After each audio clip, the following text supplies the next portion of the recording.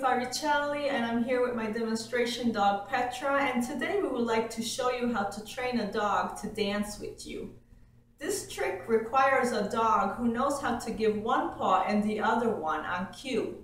If you look back at the video on teaching a dog how to handshake, you will find instructions on how to train your dog to give one paw and the other one. This trick will work well if you want to impress family and friends, and it can also be part of a canine musical freestyle choreography, a modern sport composed by a mixture of obedience training, tricks, and dance. For this trick, you will need the following items: a dog who knows how to give one paw and the other one, a clicker, and some tasty treats. If you do not have a clicker, feel free to use a verbal marker such as yes. Simply replace the clicking noise with yes, immediately followed by a treat. Paw, the other one, yes. Methods used. In this trick, we'll be using a training method known as shaping. We'll basically be rewarding small approximations of the final behavior by dividing the trick in several small steps. We'll also be using a procedure known as prompt delay procedure, so that we can gradually switch a prompt to another one that is more entertaining to watch. Step 1. Practice asking your dog one paw and the other one several times in a row.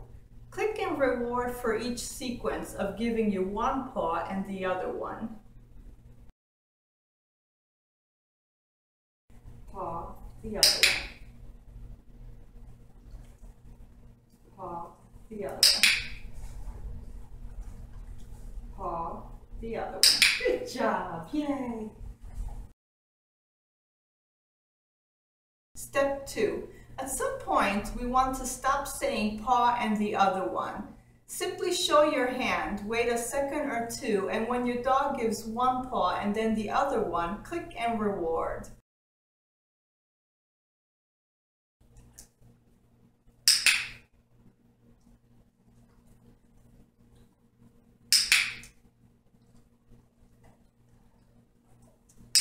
Good job, yay! Step 3. Stand up and start showing your hands to give paw and the other one from a standing position, so that you'll be asking for the paws with your hands at the height of your thighs. Repeat several times.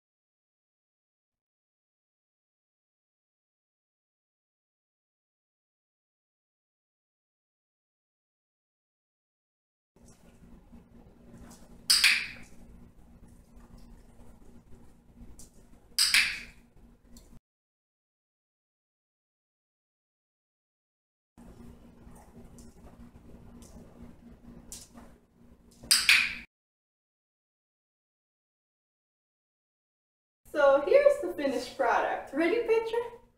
Let's dance!